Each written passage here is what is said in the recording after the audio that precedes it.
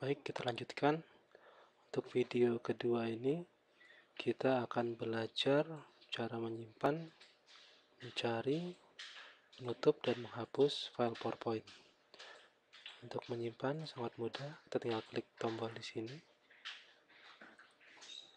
simpan. Karena file ini sudah pernah disimpan sebelumnya, ini akan otomatis tersimpan. Jika ingin menyimpan sebagai nama lain, kita pilih Save As. Kita pilih foldernya. Ini folder-folder terakhir yang kita pakai. Jika bukan di sini, kita klik tombol browse. Sekarang kita simpan nama lain, kemudian kita simpan. Kemudian untuk mencari file PowerPoint, kita bisa menggunakan file, open.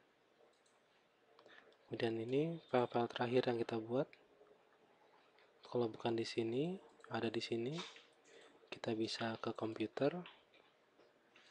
Kita cek apakah kira-kira ada di folder di sini. Jika tidak ada, kita bisa klik browse. Kemudian misalkan ke data, PowerPoint, atau bisa kita menggunakan fungsi pencarian di sini, atau misalkan ini yang kita cari, kita klik, kita buka.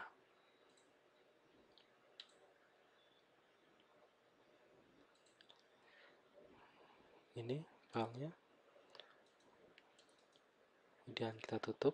Cara menutup file PowerPoint, tinggal kita klik tombol X. Kemudian kalau cara menghapus sangat mudah juga. Kita file, open, kita browse. Misalkan ini mau kita hapus, kita klik kanan, klik delete, dan kita cancel. File tadi sudah terhapus.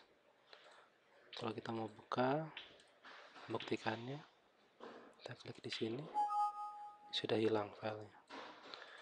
Baik, demikian untuk tahap kedua untuk pemula. Kita lanjutkan pada tahap berikutnya. Terima kasih.